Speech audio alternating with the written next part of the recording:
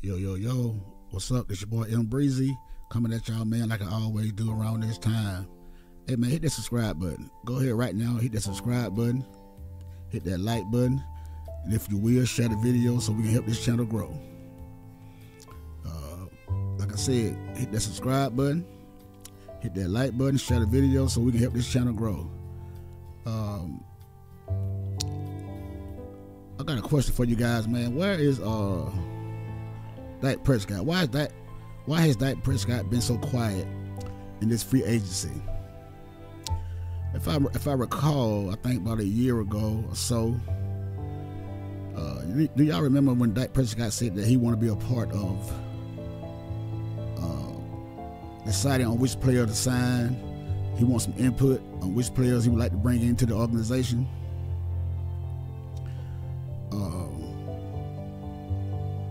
Where has he been? And do he really have any say-so about what, about who or what players Jerry Jones and Stevie Jones bring into the organization?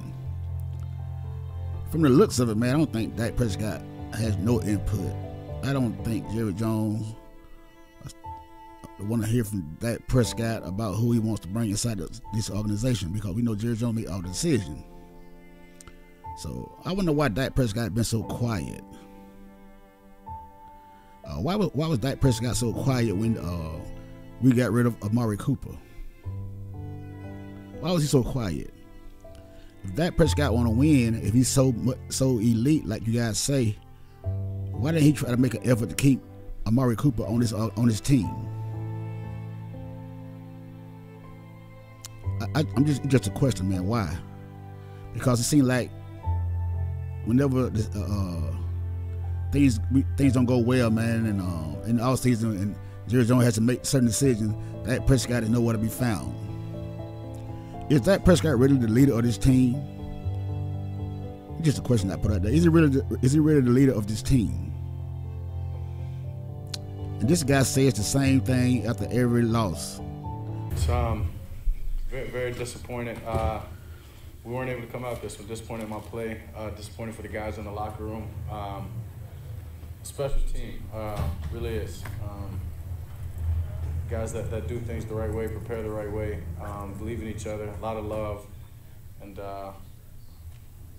yeah, it's unfortunate, it sucks. This guy says the same thing. He always repeat himself. I don't call that a leader.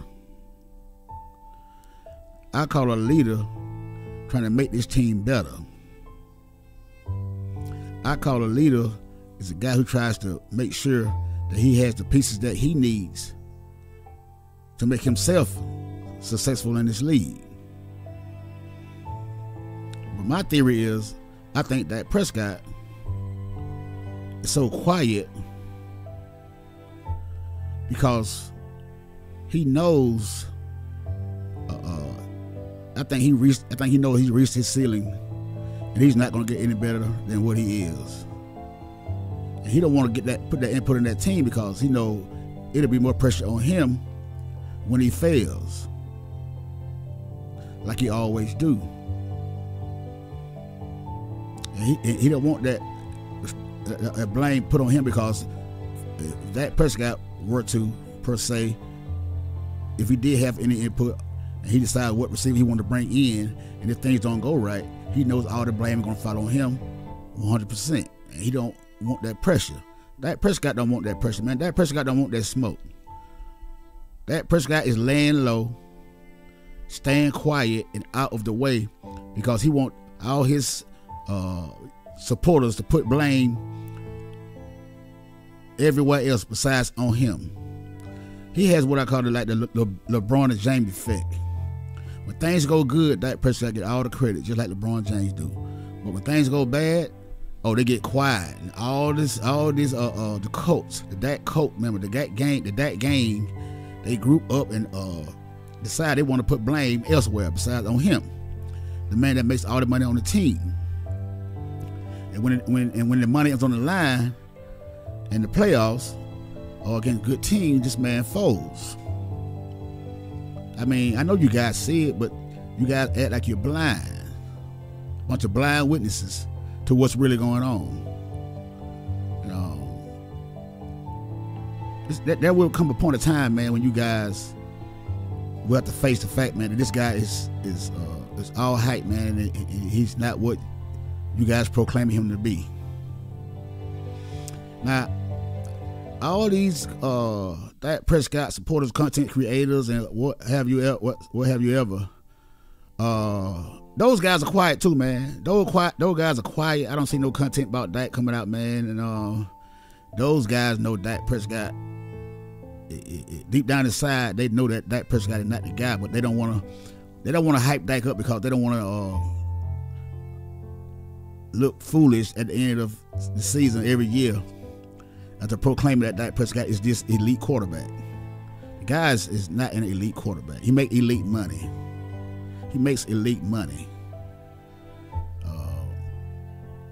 So,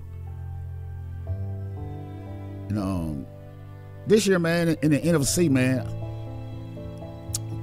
what quarterbacks that you think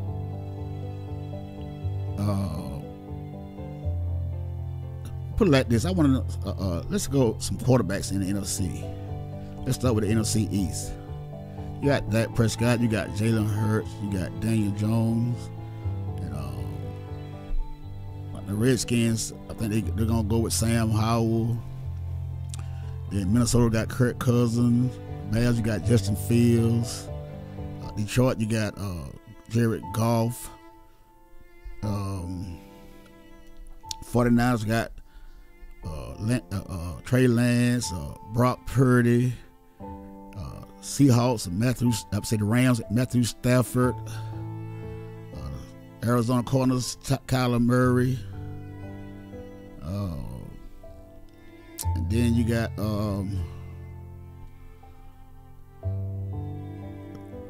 NFC South, the Falcons. They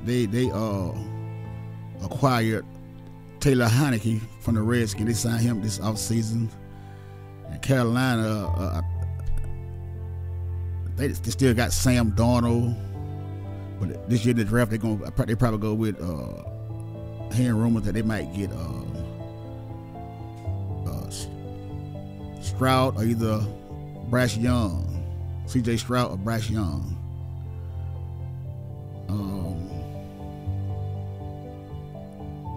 And the Saints, they have just signed Derek Carr out of free agency from the Raiders. And those are the quarterbacks, man, in the NFC. Now, if you guys think that Dak Prescott is elite, Dak Prescott should be the best quarterback in the NFC East.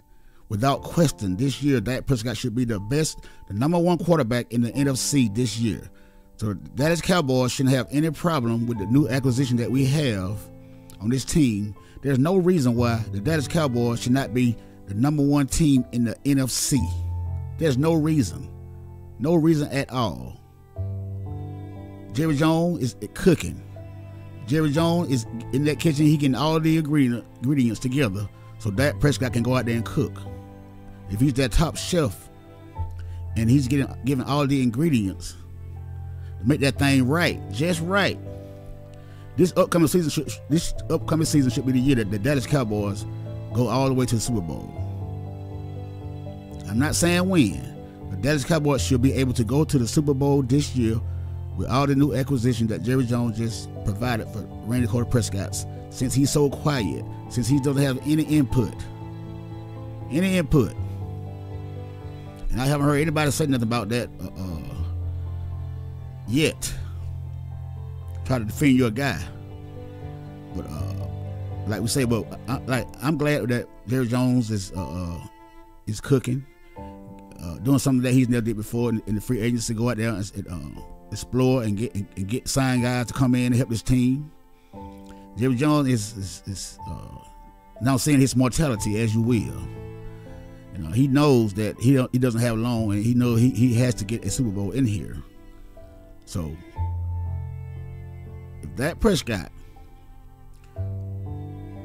doesn't get the job done this year,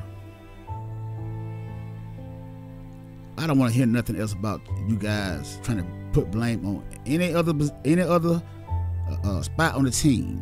Defense, special teams, the kicker, the punter, And y'all putting blame on everybody's the coordinators, y'all, the coaches, everything. Y'all, and a lot of you guys wanted Mike McCarthy gone. A lot of you guys want Mike McCarthy gone. Wanted him gone from the Dallas Cowboys. Y'all say he couldn't coach. He didn't know how to do clock management. He wasn't making sure Kellen Moore called the right plays, and this and such and such. But now all of a sudden, that Mike McCarthy called out Kellen Moore and says that he's going to be the new offensive coordinator. He's going to be calling plays. He's going to bring the West Coast offense into this team. Oh, now all of a sudden you guys became so infatuated with Mike McCarthy.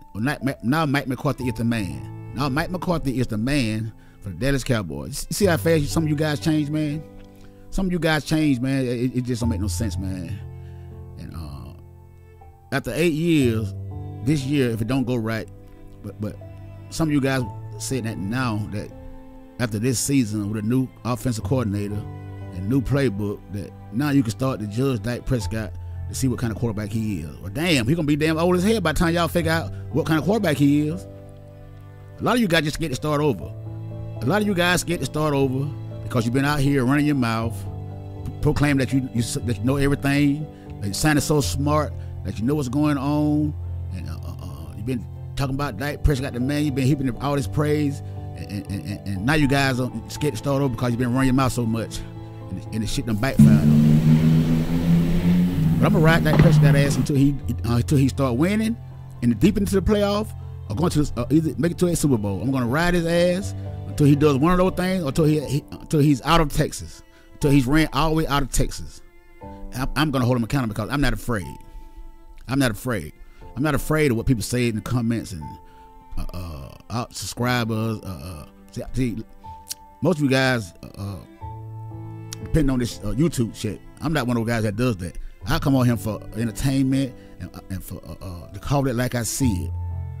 That's it. That's it. That's it. That's it. So a lot of you guys come on here and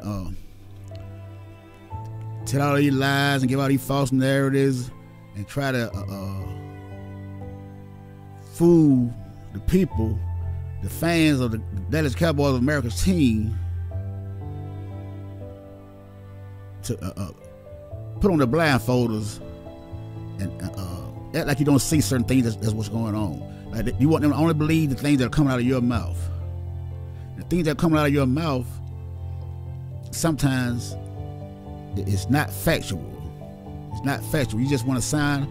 You want to be so educated on the Dallas Cowboys. You want to be this football god that you want to know what's like. Everybody, you want everybody to think that you this some kind of a Dallas Cowboy wizard. I get it, man. Most of you guys young, believing all the hype.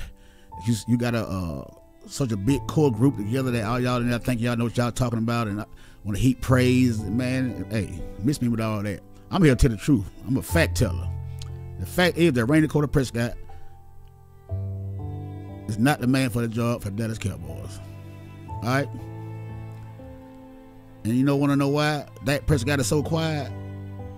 Look at all the interceptions. 1 against the Bears, 2 against Green Bay, 2 against the Giants, 1 against Indy, 2 against Houston, 2 against Jacksonville, 1 against Philly, 2 against Tennessee, and 1 against the Redskins. So you got like 7 games straight with INTs. 7 games straight. Look at the yards against the Redskins, 128 yards. All right, those two against the Tennessee and Eagles, 282, 347. All right, but elite quarterbacks have more yards than this, man. Elite quarterbacks throw for more than this. Elite quarterbacks don't have 7 straight games with interceptions. That elite quarterback don't do that. Period. 37% completion percentage. 61, 66, 58. I mean, come on, man. You're supposed to be elite. Against the Green Bay Packers, man. The guys didn't make the playoff. Your percentage was 58%. Against the Colts, didn't even make the playoffs, 67%. The Houston Texans won like 3 games this year. Quarterback completion was 61%. Redskins, 37.8% quarterback completion percentage. Come on, man. Come on, man. Come on, man. Y'all, that's not elite, man. Elite. That's not elite. That's not elite whatsoever. Period. But hey, but that's y'all guy. Y'all call y'all guy elite. Y'all call y'all guy elite. It couldn't even, was straight horrible in the playoffs against the 49ers. But you went out and beat Tom Brady, the team that lost about 5 or 6 straight games, barely made it to the playoffs to the wild card team with a banged up team. Dak Prescott, when he showed out, oh boy, football gods have came down the best Dak Prescott. Or the Cowboys on the road. In the next game, against a good team with a winning record and a good defense, Dak Prescott returns. The old Dak Prescott that everybody known and love returned again, and we was home. One and done in the playoffs. 2 playoff victories in going on 8 years for Mr. Elite, Randy Carter Prescott. And he's so quiet. I don't blame him, I'll be quiet too. Because if I know that what I can do and know my limitations, and I know I'm not the guy to get the job done, and I'm the guy that is causing this team to lose, I'm just gonna be quiet too. I'm just gonna be quiet. I'm gonna run and hide. Let Jerry Jones do all the shopping, do all the cooking, because my input don't mean nothing because I can't even show up and show out. Every time we go somewhere and lose, it's all because of me, not because of the defense. 12-5, 2 years in a row. Dallas Cowboys been 12-5 for 2 years in a row and got 1 playoff victory. 1 playoff victory. Let that marinate for a minute. Let that marinate for y'all. Number 1 Dak Prescott supporters. Let that sink in. Let that sink in. Now we got Brandon Cook, bona fide weapon with CeeDee Lamb. Michael Gallup should have full recovery. 3 weapons. 3 weapons. Jones and Pollard. Now Jones is not a fluke. Now the guy can run. He's on 25 years old, but he does have a fumbling problem. But let's hope we can keep that under control. And let's just hope that Mike McCourty's gonna do what he said he's gonna do. Run the ball first. Keep Dak Prescott throws down to a minimum, 15 to 20 times a game, at least 20 times a game, no more than 20, because we know what's happening. If you go past 20, 25, we know what's going to happen. So hopefully we can get that running game going, keep the ball out of Prescott's hands as much as possible, and we're going to see where it's going to go. But I want you guys to come over here, man, and support your guy. Support your guy, Dak Prescott. Support the highest paid man on the Dallas Cowboys. Your leader. Come support your leader. You guys, I want you guys, the YouTubers, to come support your guy. Because you guys are hiding and you're ducking from the truth. I want you guys to come out. Come out and tell the truth about your guy. That's all I want you to do. Come out and show your support for Dak Prescott. Because right now you're hiding. You're hiding. You don't want to put that pressure on Dak Prescott.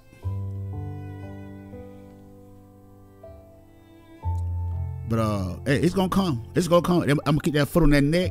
I'm gonna keep that foot on that neck until something good happens. But until then, hey, y'all already know what it is with me. But like I say, man, hit that subscribe button, man. Hit that subscribe button. Hit that like button. Share the video. Leave me a comment down below. And, tell me why you guys think that these Dak Prescott supporters, content creators, are so quiet about Randy Carter Prescott. And tell me why you think that Dak Prescott don't have no input on the team like he said he's supposed to have. He hopes he can get from Jerry Jones. Hey, it's your boy Breezy, man. Until the next time, man. I'm out.